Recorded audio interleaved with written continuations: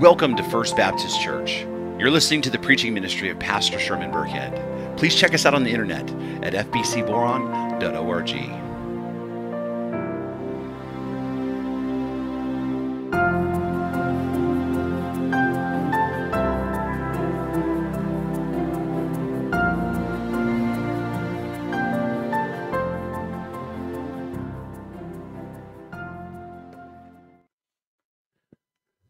Please take out your Bibles and turn with me to Romans chapter 4.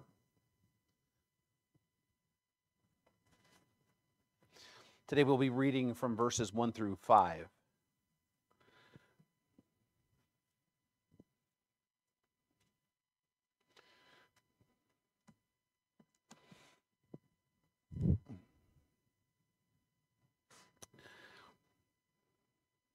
And before we read the text, let us come before the Lord and pray that He would prepare our hearts.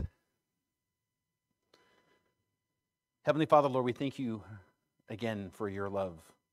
And we do ask that you open the blind eye and the deaf ear, that you would come to us, your people, Lord.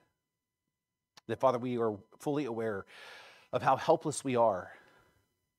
We're aware, Lord God, that we wouldn't even know you if it weren't for your word and it wasn't for your Spirit illuminating our minds to be able to see and understand. So, Father, we ask this morning that you would continue to open our eyes and our ears and continue to till the soil of our hearts so the seed of your word would fall and take root and that it would grow up and bear fruit in our lives. That you would continue to work through the Holy Spirit and your word to transform us more and more into the image of your Son, that we would walk circumspectly, Lord, that we would be killing sin in a way that is fitting, Lord. That we would also walk in faith and repentance, knowing that those things are gifts that you have given us. And that, Father, that we walk not by sight, but by faith, trusting, Lord God, your word and all that it contains. And I pray, Lord, as we continue to grow and be people of the word, Lord, that we would, Lord, bear the image of Christ in our lives. We pray, Father, that you would bless this time together, and most importantly, that you would be glorified and worshiped as we gather. In Christ's name we pray. Amen.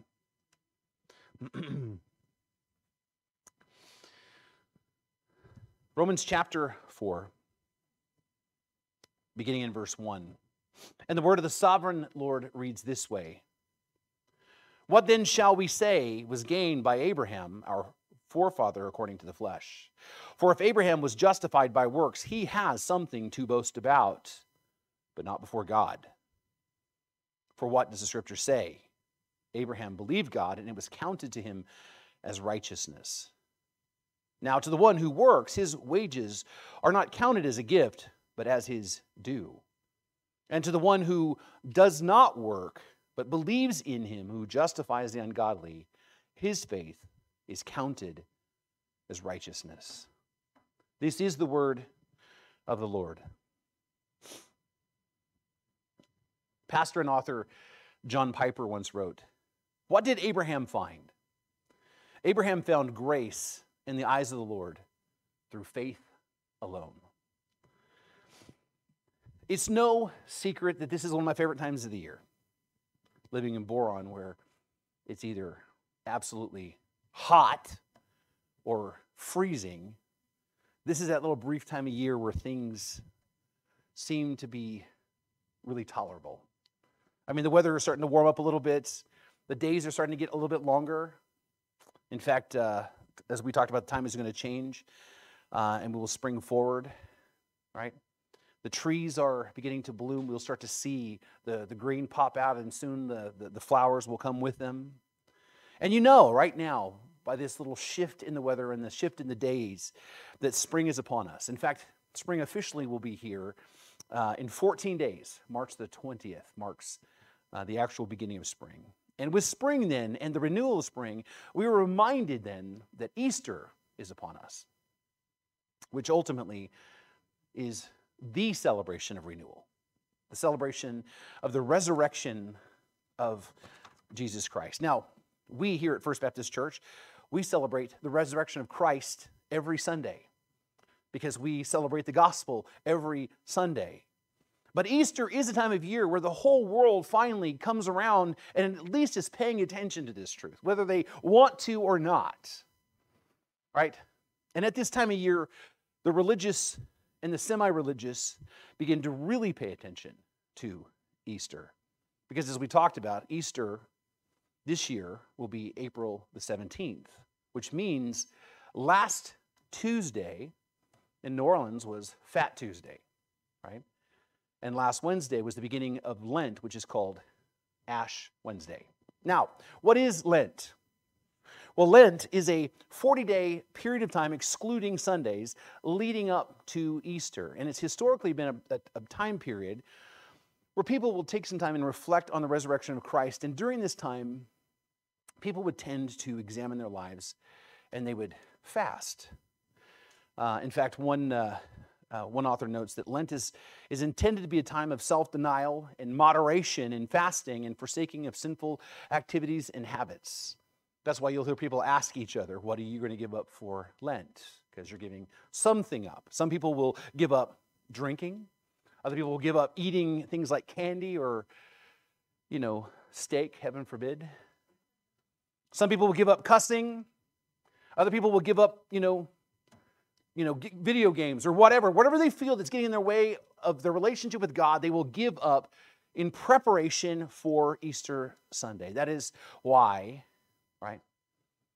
That is why they also, the day prior to Lent, is called Fat Tuesday. Because Fat Tuesday, knowing that Lent's coming up, what do? They party, right? Eating and drinking and doing whatever they want to do, knowing that they're going to have to give things up for 40 days. That's what Fat Tuesday is about.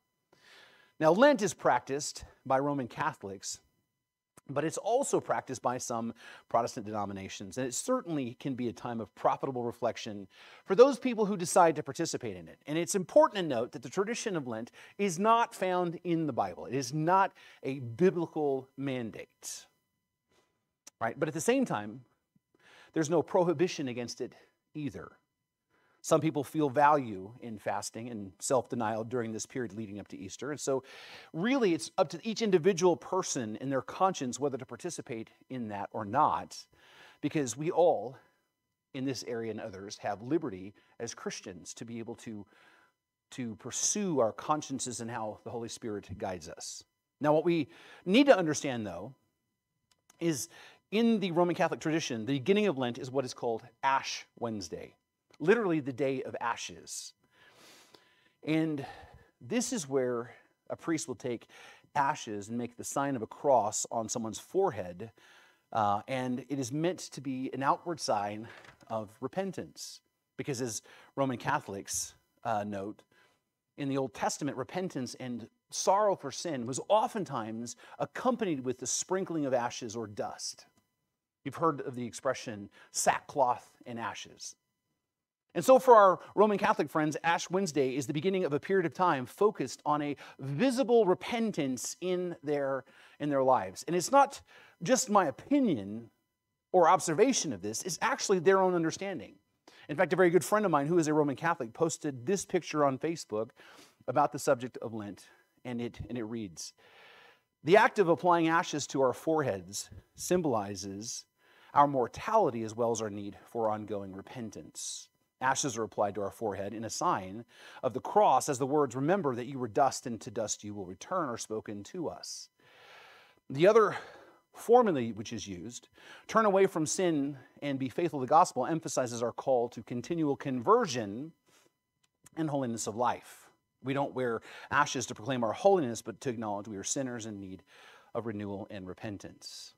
So our Catholic friends on Ash Wednesday, Lent and Ash Wednesday are about an act of repentance. Now with that, as Christians who have a high view of Christ and a high view of the Scriptures and a high view of the gospel, we see that there is a great importance and there is great value in repentance.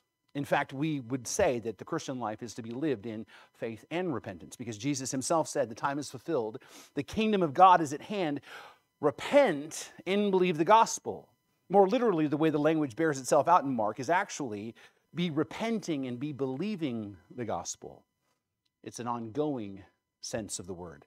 So we acknowledge that we continue to live our Christian life through faith and repentance. And as Christians, we ought to feel the weight of our sins when we commit them. We ought to, at times, be sorrowful for our sins. As Paul even says in 2 Corinthians chapter 7, verse 10, for godly grief produces repentance that leads to salvation without regret, whereas worldly grief produces death. And so sorrow for sin and repentance, those are good things in our understanding of the gospel. Now, I mention this, right, not only because we're closing on Easter, but I mention this for two important reasons. Number one, we need to recognize as Christians that we share some common truths with those in the Roman Catholic Church. This is something that is often overlooked by many people who identify themselves as evangelicals, but it is the truth. We have a number of truths in common with those in the Roman Catholic tradition. And the reason for that is because contrary to some opinions, right, we all come from the same stream of Christianity. Now, some will say that true Christians, they have a lineage and a history outside of the Catholic Church that existed alongside the Catholic Church and somehow miraculously preserved over time. The problem is, and I've heard that story and read books about that, the problem is that history itself tells a different story. There's just simply no historical support for that hypothesis that somehow, some way, there was this fledgling Christian group that existed outside of the stream of the Roman Catholic Church early on. The truth is, Christians come through the same stream in the very early church. We all trace our roots back to the apostles. And this continued all the way through to the Reformation. That's the historical facts. Which means we all have a common Christian heritage. Both Protestants and Roman Catholics alike will look back to the same church fathers and look to their writings. We will all look back to Augustine. We all look back to Athanasius. We all look back to Nicholas. In fact, St. Nicholas was a real person. He didn't so much give away toys to kids. He punched heretics in the face. But that's a whole different story. Right? We look back to Turretin, we look back to Thomas Aquinas and so on. Not to mention, our foundational doctrinal understandings come through the same creeds, the Apostles' Creed, the Nicene Creed, the Athanasian Creed. Even the Council of Chalcedon, our understanding of the Trinity comes right out of that council. Which means we have then a shared doctrinal understanding. Right? Roman Catholics and Protestants alike believe in the triune nature of God. We affirm that God is one in essence and three in persons. We all believe that Christ was born of a virgin, that this is not symbolic, but it's a literal truth. We believe in the literal incarnation, that God did become a man. We believe in a literal resurrection, that it wasn't just Jesus' spirit resurrected, but his body came back to life. We all believe that God is the almighty creator of the heavens and the earth. We believe that the Bible is the word of God. We believe that there is no salvation outside of Christ and more. And so we have a lot in common. We have a common heritage and a common lineage, common truths, and we even have a common vocabulary. We mean the same thing when we say the cross, right? We mean the same thing when we say crucifixion. Right? And so this, by the way, is why I can affirm, along with the late R.C. Sproul, that there are many people who were born again believers inside of the Roman Catholic Church. Right? In fact, R.C. Sproul was recorded saying in a conference, he says, I believe that there are millions of people in the Roman Catholic Church who are trusting in Christ and Christ alone for their salvation. And I agree with him. That's why I would say that many of these Roman Catholic, many of them are our brothers and sisters in Christ. In fact, I had a conversation this summertime. I was hanging out with some of Kim's friends from work where she worked before, and I met a couple from Ireland who were staunch in their defense of the unborn, and they were Roman Catholic. And we had a wonderful conversation, and they asked me lots of questions about why I'm Reformed, and I found that they were trusting in the same thing that I'm trusting in for salvation. That is Christ and Christ alone. and I would be happy to call them my brethren. And so I agree that with R.C. Sproul when he says that there are many who are in the Roman Catholic Church who are truly born again. But I also agree when he says that Rome itself has categorically and consistently and clearly denied the gospel. The Roman Catholic Church, through its history, has supplanted the Word of God with tradition, and those traditions have perverted the gospel of grace. Hence the reason for the Reformation itself. And the thing that we need to understand is that Martin Luther and Calvin were not trying to start a new church or a new denomination. They were not trying to take the old and just throw it all out and begin again. They were trying to actually work within the church to bring reformation to the church, because the Roman Catholic Church was the main body of believers in the world. But it had lost its way.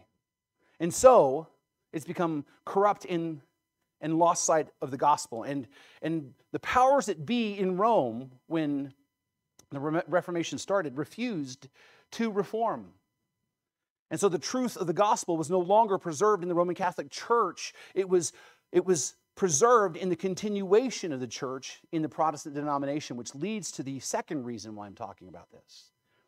The second reason why I'm talking about this is, though that we share a common history and that we share common truths with the Roman Catholic Church, our understanding of those truths can be vastly different. Which means what we see in this understanding of the repentance related to Ash Wednesday is different than what the Roman Catholics see. Because again, I want you to notice the language that's used here. The act of applying ashes to our forehead symbolizes our mortality as well as our need for ongoing repentance. Notice there's a connection then between mortality and ongoing repentance. The idea is that if you don't repent, then you will die in your sins and be lost. You're reminded that you're going to die, so you better repent before it's too late. And then it says, ashes are applied to our forehead in a sign of the cross, as the words, remember you are dust, and to dust you will return, are spoken to us. The other formula which is used, turn away from sin and be faithful to the gospel, emphasizes our call, listen to this, our call to continual conversion and holiness of life. Again, we would agree that we are called to pursue holiness. I think that if you're a Christian, that you should just embrace that truth, that we are called to pursue holiness because God has given us that in our hearts to pursue it. But it says here that there's a continual call to conversion. You see, the meaning of that is that the believer and his conversion is not finished in this life. Meaning that conversion is an ongoing process, meaning that justification then for them is not complete. This is, for the Roman Catholic, justification is not a judicial pronouncement of God. It's an ongoing process where a person is given bits of grace as he goes on through his life. That's the emphasis of the tradition. You receive a little bit of grace when you go to Mass. You receive a little bit more grace when you take the Eucharist. You get a little bit more grace when you do penance. You get a little bit more grace when you put ashes on your forehead. You get a little bit more grace when you do this thing, and when you do that thing, and you have to do it over and over and over again. For the Roman Catholic, conversion and justification are just not settled issues by faith. In fact, notice the last line. It says, we don't wear ashes to proclaim our holiness, but to acknowledge that we are sinners who are in need of repentance and renewal. Which, by the way, is not what the gospel teaches. If you are in need of renewal, that means you have not been renewed. And if you've not been renewed, that means you've not been born again. And if you've not been born again, then you're not a Christian. Because to be a Christian means to be renewed. Paul says you were dead in your sins and your trespasses, but made alive in Christ. Jesus calls us to this renewal, to be born again, he says.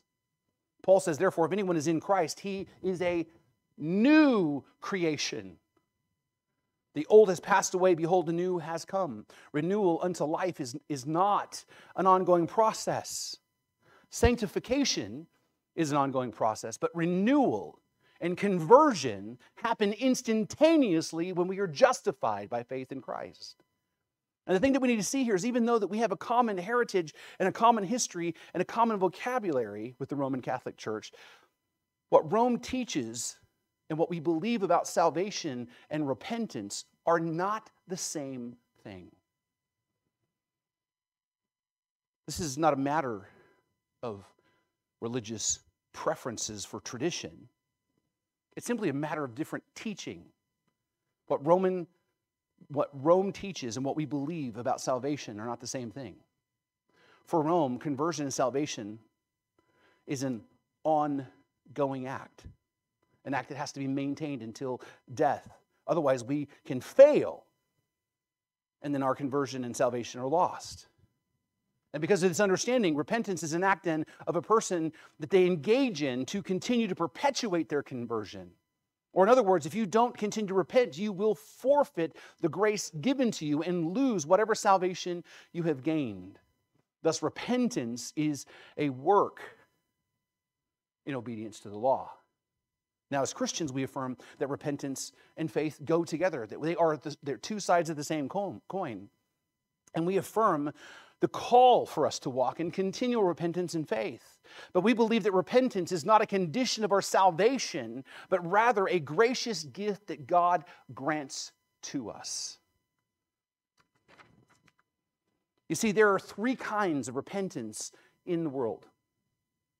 You have natural repentance, you have legal repentance, and you have what's called evangelical or gospel repentance.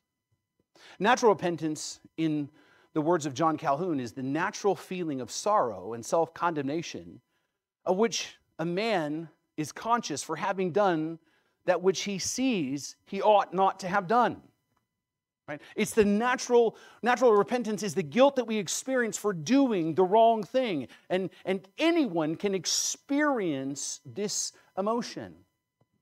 Even people who say they don't believe in God, right? Because they know the difference between right and wrong, will at times be confronted with doing something wrong. They will be told that they're doing something wrong, and they will acknowledge that they're doing something wrong, and they'll feel guilt for doing that, and they'll even go so far as to apologize, and maybe make a point to never do that thing again. That's natural repentance. We all have that ability, right? When we have our relationships with other people, we have the ability to naturally repent of the wrongdoing we do. Then there's legal repentance. Legal repentance relates to the religious people and is a feeling of regret produced in legalists by the fear that violation of the divine law, and especially of gross sins, expose him to eternal punishment. In this case, it's a sense that a person has done wrong, and because they've done wrong, they're at odds with God, and by turning away from that wrongdoing and repenting of that sin, that person then feels that they have made atonement, in a sense, for that wrongdoing. This right here is the Roman Catholic understanding of repentance. When a person is baptized into the church, they are placed into a state of grace. But then as they live their life, they fall below the line. And over time, they risk losing their salvation, especially if their sins continue to be grave enough.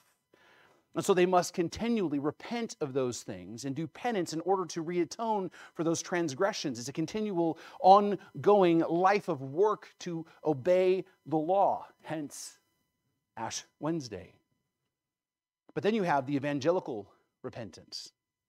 Evangelical repentance or gospel repentance is altogether different from either of these. It's a gracious principle and habit implanted in the soul of the believer by the Spirit of Christ. Repentance for the Christian is a gift from God. God enables the believer to turn from sin, not in an effort to make atonement for sin, but in order to turn toward Him for His mercy. In fact, let me just illustrate the difference. Legal repentance is this: I have sinned and transgressed the law, and because of that, God is angry with me. And now, because He's angry with me, I'm in danger of hellfire, right? I'm in danger of losing my salvation because of what I've done. So I better stop doing that, and I better do something to make up for that, to appease God's anger with me, so God won't be mad at me anymore. And now I'm on good footing again. That's legal repentance. But evangelical repentance is this: I have sinned against a holy and righteous God who has done everything for me to redeem me. My sin then breaks my heart because I love this God. So let me turn to Him and away from my sin, because He's already saved me and He continues to pour out His grace and mercy on me. Can you see the difference? One is an act of God's grace. The other one is an act of man's work. And that, right there, brothers and sisters, is the fundamental difference between the Roman Catholic doctrine of salvation and the Protestant doctrine of salvation. We believe that we are saved by grace through faith alone, whereas our Roman Catholic brothers and sisters teach that you are saved by grace through faith plus works like repentance and penance and confession and the sacraments. Manifestly, the gospel taught by Rome is not, manifestly, the gospel taught by Rome is a works righteousness system. You must do some kind of works in order to make yourself righteous with God. Which, by the way, is in contrast to everything that we've seen that Paul teaches in the letter to the Romans, to the very same city. Paul said, right? Then what becomes of our boasting? It is excluded. By what kind of law? By the law of works? No, by the law of faith. For we hold that one is justified by faith apart from works of the law. He also even says the righteousness of God through faith is through faith in Jesus Christ for all who believe. He also says that we are justified by His grace as a gift through the redemption that is in Christ Jesus, whom God put forward as a propitiation by His blood to be received by what? Faith. He even began his exposition of this entire gospel by saying, the righteous, as it is written, the righteous shall live by faith. The gospel that Paul proclaims over and over again in this letter written to the church in Rome is a righteousness based on faith alone and not of works. In fact, he even says in the text today, the one who does not work but believes in Him who justifies the ungodly, his faith is counted as righteousness. This, by the way, is what the Reformation in a nutshell was about. Right? It wasn't about particular peculiarities of religion. This is what it was about. It was about denying the Roman Catholic tradition that justification was by faith plus the works that we do. And a return to the biblical gospel that we are justified by faith alone. This is why there was a Reformation, and this is why we, then, are not Roman Catholics today. The Roman Catholic Church, over time, allowed the tradition to change the nature of the gospel, and it went from holding a biblical view of justification to one that was based on faith plus works, which is now revealed in their view of repentance and Ash Wednesday and how they view Lent. It's a reminder to them they must continually work to stay in God's favor. It's what we call a works righteousness system. It is a righteousness that is earned by faith and the things that we do. And at its core, it assumes that Christ came in the world so that now I have the ability, by faith in Him, to do my parts to get into heaven. That's really the underlying assumption of all works righteousness and works-based systems. Now, I said that this picture was posted by a friend of mine who's a devout Roman Catholic, but you have to understand, I know lots of people who I care about and love who identify as Christians and as Protestants and even as evangelicals who actually subscribe in their own way to their own works-based righteousness system. Right? For example, there are a few groups of people who call themselves Christians whose beliefs are outside of the historic Christian doctrine. They believe that you must have faith, but they also believe that there are things that you have to do as well, that faith is not enough. One group says you have to keep the law and worship on Sabbath. One group says that you have to have this, that they have to have an additional testament and then go to their temple and obey a bunch of rules so that you have the right to be sealed there. Another group says that you need to go door to door passing out tracts, right? And that you must not, participate in holidays. And understand, I have friends in each one of these groups, people that I care about deeply, that I love, that I see that that they're just really good friends and community members. But they all believe that you must have faith and some sort of works along with it. But understand, I also have friends who claim to be born-again Christians who affirm the historic doctrines of the church, who still will fall into some form of works righteousness. And an example of that primarily today is the social gospel.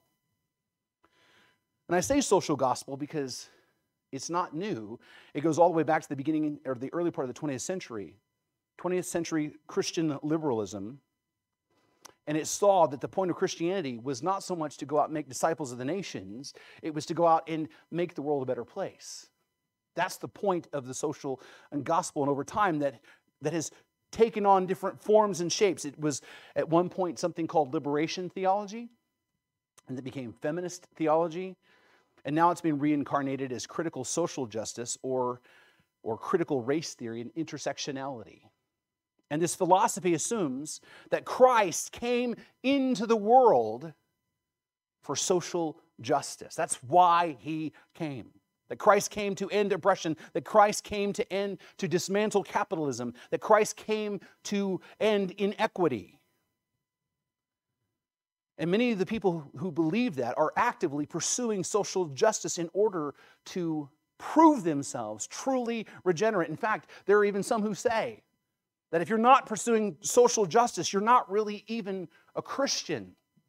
Again, it's a system of faith based on outward works. Then you have moralistic therapeutic deism. It's three big words. We've talked about that before. But it's the dominant philosophy in Christianity today. By the way, if you want to know what the vast belief system in America is, it's that right there, even though most people don't even know what that means.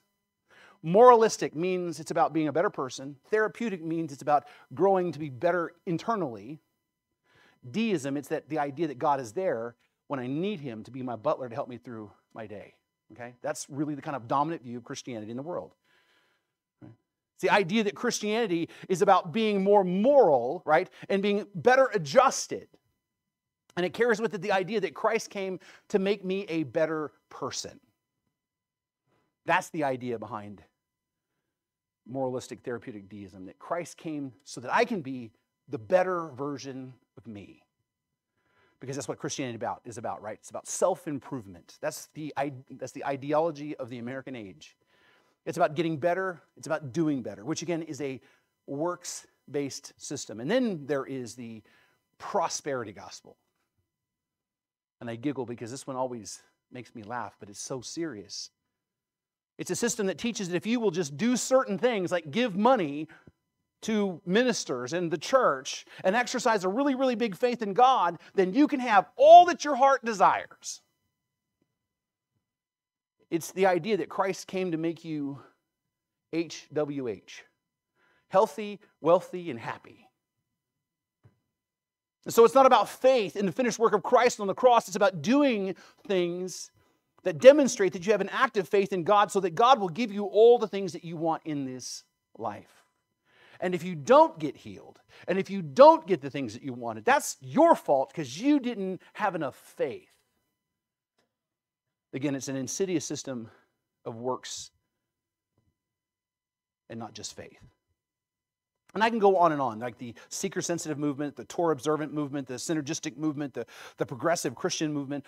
All of these are varying forms of the same error, an error that's based on what you need to do for God. But what we're going to see here in the text is Paul, he absolutely destroys this notion that our justification comes by anything other than faith. So turn with me to Romans 4. I realize that was a long introduction, but this part actually goes really fast. You hope. Paul says in verse 1, what shall we say was gained by Abraham, our forefather, according to the flesh? Now, I normally love the English Standard Version of the Bible because it is very accurate as far as a translation. It's very close to word for word. And the translation is typically easy to read. But this verse here is simply translated in a confusing way, and it's just unnecessarily confusing. Because I've read a lot of other translations, including the American Standard Bible and the New American Standard Bible and many other translations, and it's super clear here, right? So you see, the problem here is this word gained in this verse actually could just have been translated as discovered or learned, right? That would have made this so much simpler if they just would have used that word. So so we can render this as saying is Abraham, what did he learn? Or what did Abraham discover, right? That's such an easier way to say that than what did Abraham gain? And then the expression, according to the flesh, is also confusing because unless you're really like slowly working through the grammar, it can be confusing because what does this mean? According to the flesh, like, what did he learn according to the flesh? Or is he our forefather according to the flesh? Which is which? Well, in the context, Paul is saying, according to the flesh, Paul is our forefather, our physical descendant, a physical ancestor to the Jews.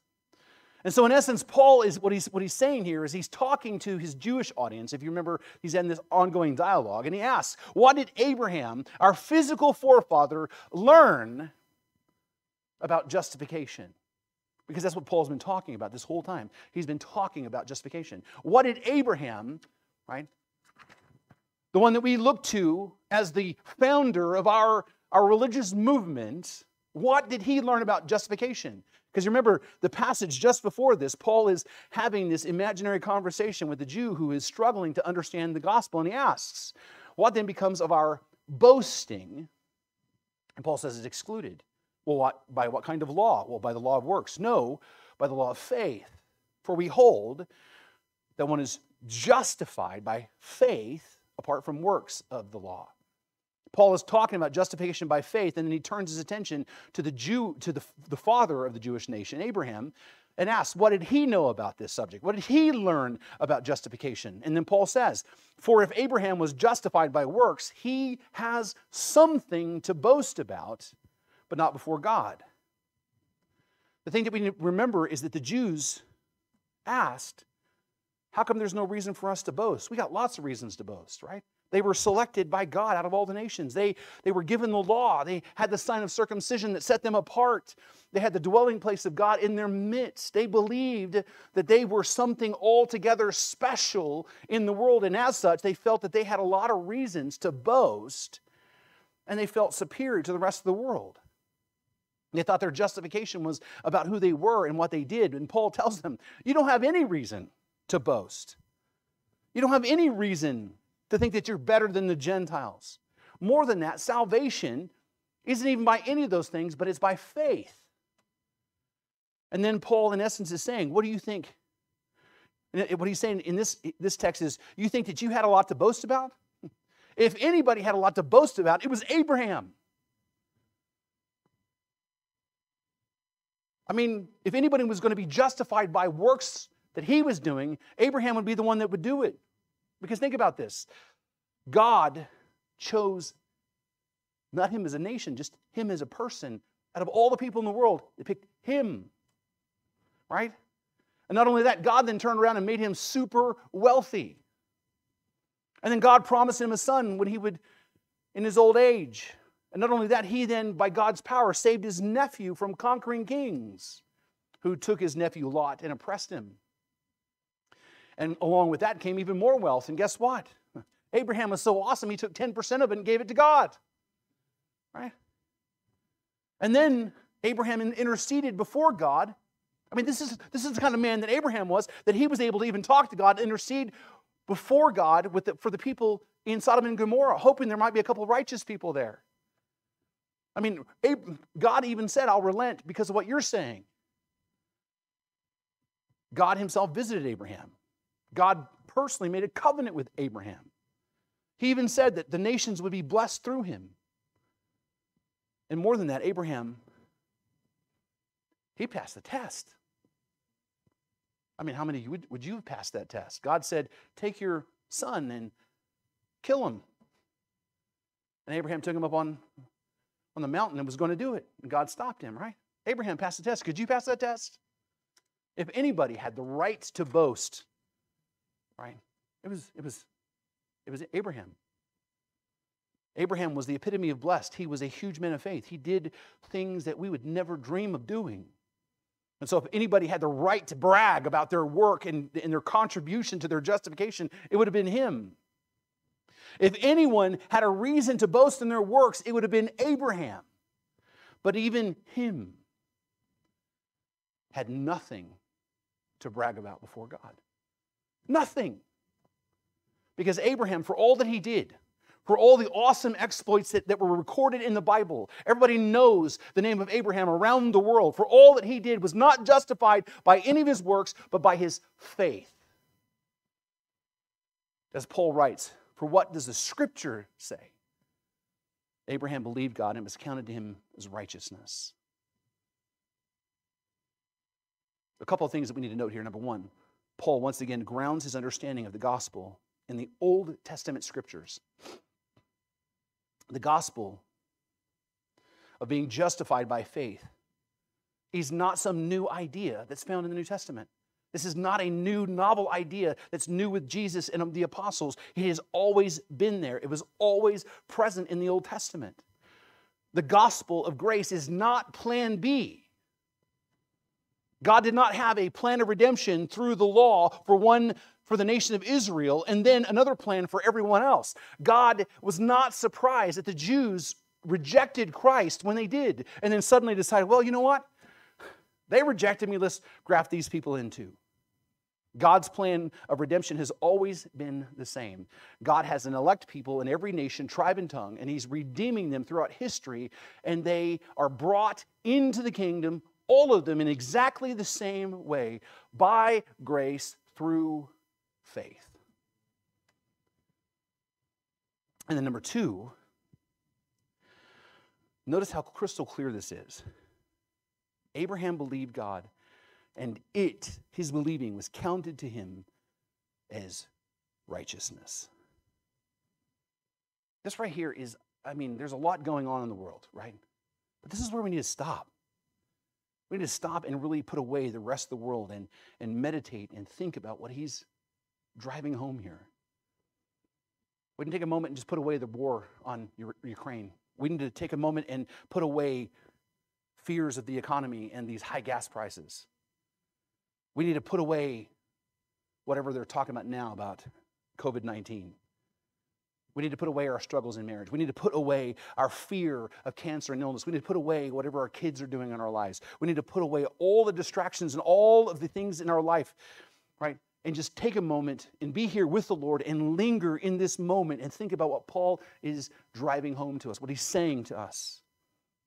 Paul is saying that righteousness, the same righteousness that is required to be reconciled to God, the perfect standard that God demands out of humanity to be in His presence, the righteousness that Paul has been talking about throughout this entire book of Romans to this point, that same righteousness is counted to Abraham. It is credited to Abraham by his faith.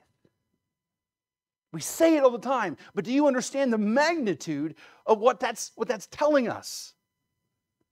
Right? The word translated here is from the Greek, and it's an accounting term, but it's also a logical term, and it's a reasoning and computation term. Right? It means to compute or to reckon, or at the bottom line, conclude something, or to decide something. In other words, the righteousness that Abraham needed to be right with God was decidedly credited to him by God, not because of anything that he could ever do, but simply because he believed God. Excuse me.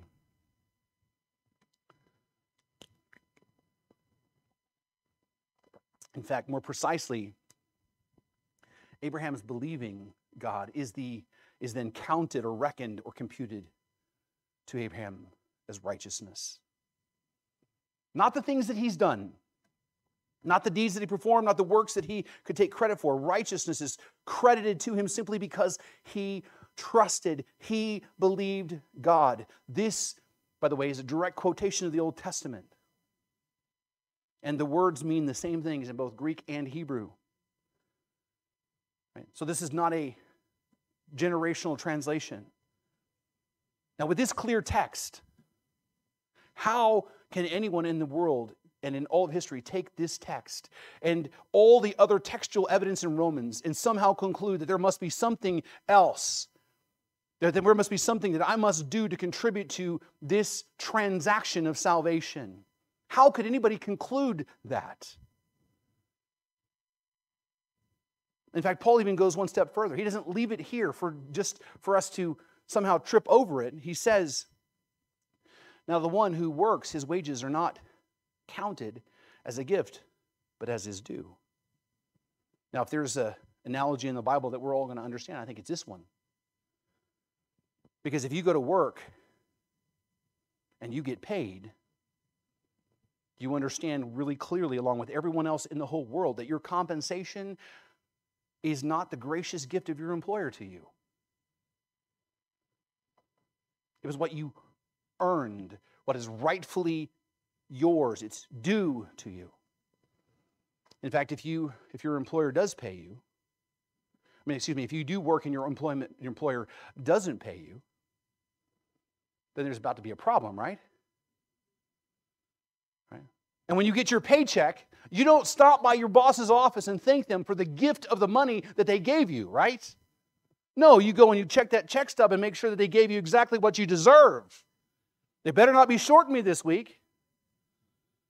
Right? I got what I got coming because I earned it. Right?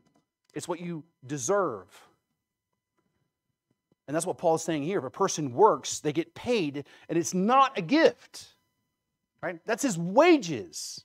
And by the same token, if a person does any kind of work for his salvation, then his salvation is then not the gracious gift of God, but a due payment for his efforts.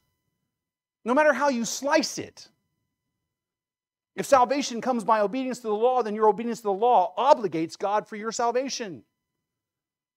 If salvation comes from pursuing social justice, then when you practice social justice, God must then justify you because you earned it. Paul says if one works, his wages are not a gift. They are what he rightfully earned, and the employer is obligated to pay them. This means if your salvation was contingent upon your ability to continually repent, when you repented, God is obligated to save you. If your salvation was contingent upon you receiving the sacraments from the church, then the moment you received them, God was obligated to give them to you, to save you. But what we know is God, number one, is under no such obligation. First of all, God is obligated to no one. Second, no one has the ability within themselves to do all that's required to earn righteousness, to be in a relationship with God anyway. Because if they could, then there would be no need for salvation. This whole talk about Christ on the cross and what he's done for us is just stupid, right? If you can earn your salvation, then you don't need Jesus. And worse, Jesus died for nothing. You see, works righteousness believes the lie that Jesus came into the world to give me a little bit of help so I can do my own part to earn heaven. Well, if that is all Jesus came to do, then his death is meaningless. Because again, if your works can save you even a little bit, even if you need assistance, you still earned it, at least portionally. But Paul destroys that notion and says, right? And to the one who does not work, but believes in him who justifies the ungodly, his faith is counted as righteousness. There are two things really important that we need to see here in this text. Number one, the pattern of Abraham and his faith is then extended to the rest of the world. Abraham believed God, He had faith in God's promises, and that was the basis on which he was counted as righteous. We, like Abraham, are justified by the exact same mechanism. It's never changed. By believing in Christ, your faith is counted to you as righteousness. You understand that, right? All the righteousness you will ever need to stand before a holy and just God is yours, not because of what you have done, but because of what Christ has done and your faith in him. We have the same righteousness as Abraham himself. Just let that sink in for just a little bit. God offers you eternal life in Christ. God offers you pardon from all of your sins, past, present, and future. God offers you adoption into his family. God offers you peace with him. God offers you the Holy Spirit to guide you and lead you and give you the assurance that you have salvation. God offers you joy in heaven to come. All you need is to be perfectly righteous before God. That's it. A status that you could never earn on your own.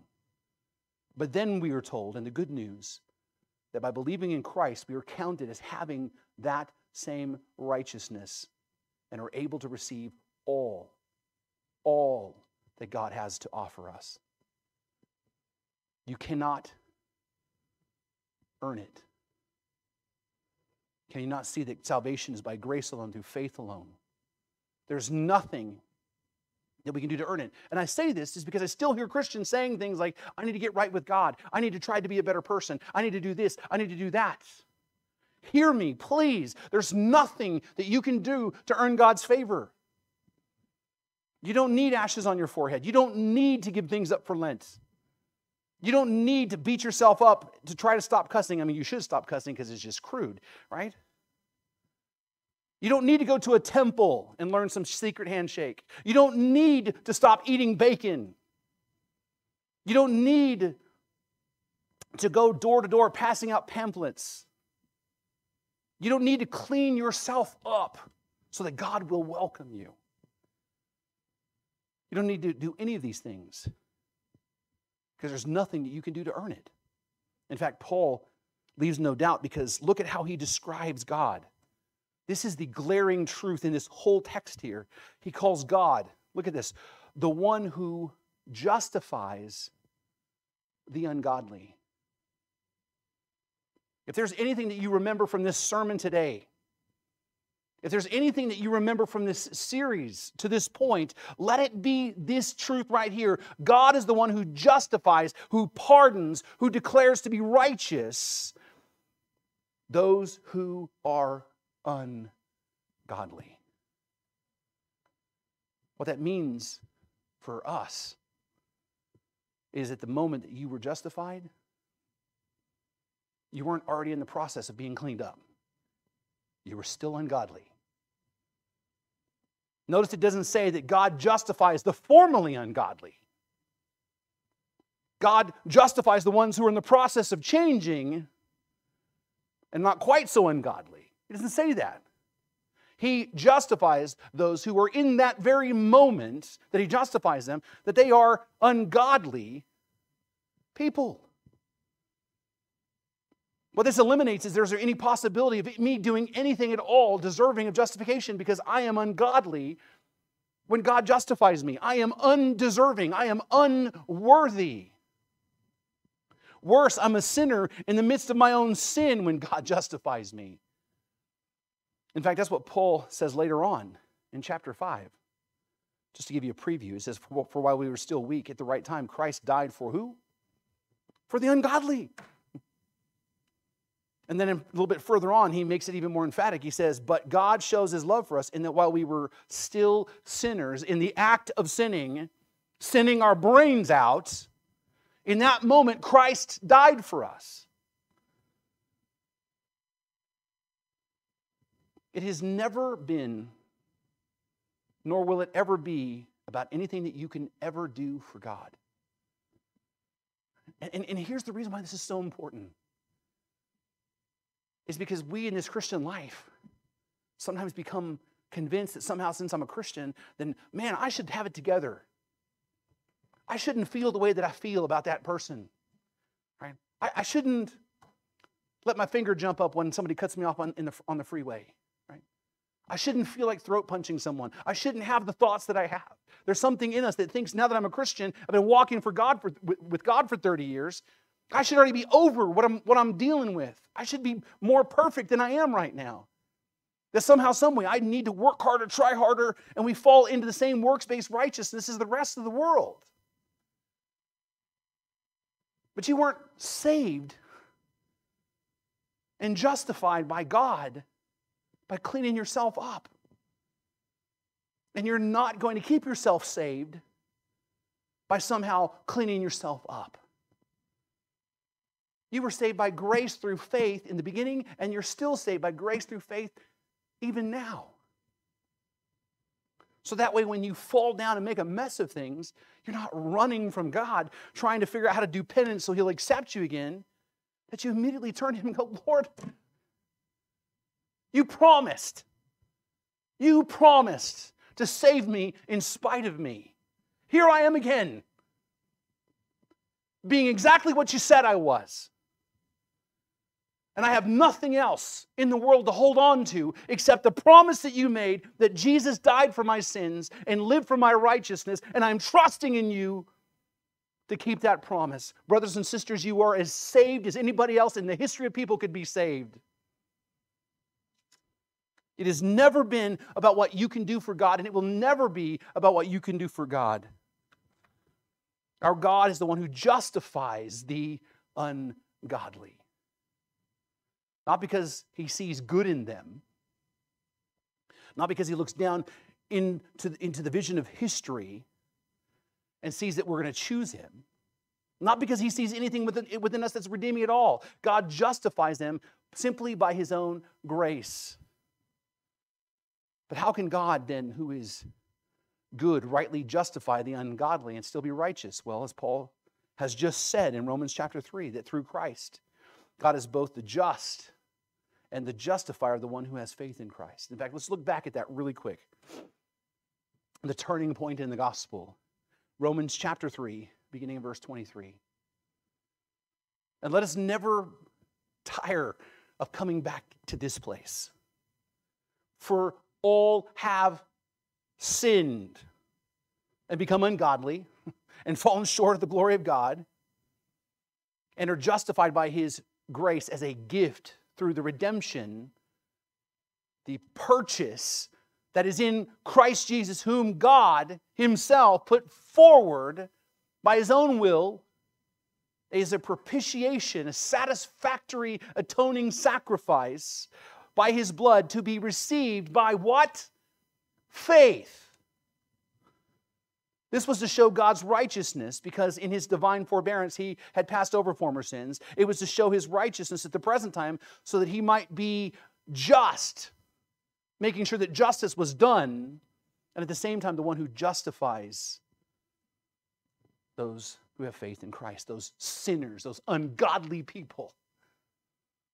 God is the one who justifies the ungodly because He Himself has put forward His own Son to live a life that we cannot live, to earn for a righteousness we could never earn, and to make atonement for our sins, and to satisfy the wrath of God on our behalf so that we could then be counted, reckoned as righteous in God's own sight simply by believing the promises that He's made us to save us.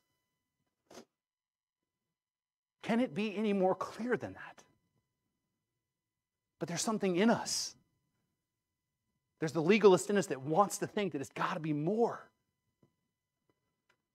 Brothers and sisters, let us never be tempted to drift away from this truth. We are justified, we are saved by God's grace alone, through faith alone, in Christ alone. This is the gospel. This is why we are Protestants. This is why we're evangelical, going out into the world and sharing the hope of Christ with the rest of the world. Because we take God at His word, and we know that this is the only hope that the world has. He justified the ungodly by faith because He is good and He is gracious and He's merciful, and it's the supreme expression of His love for us. And if you have trusted in Him, if you are in Christ, then rejoice with me in the simplicity and the beauty and the magnificence of the gospel, and rejoice that you, who were once an enemy, are a child of God, not because of what you did, because of what Christ has done, and by faith in that alone.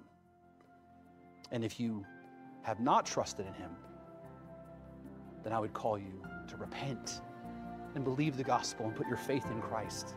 Call out to the heavens for God to redeem you, and he will save you. Let me pray for you.